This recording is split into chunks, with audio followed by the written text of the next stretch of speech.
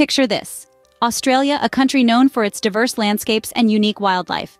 But there's a shift on the horizon.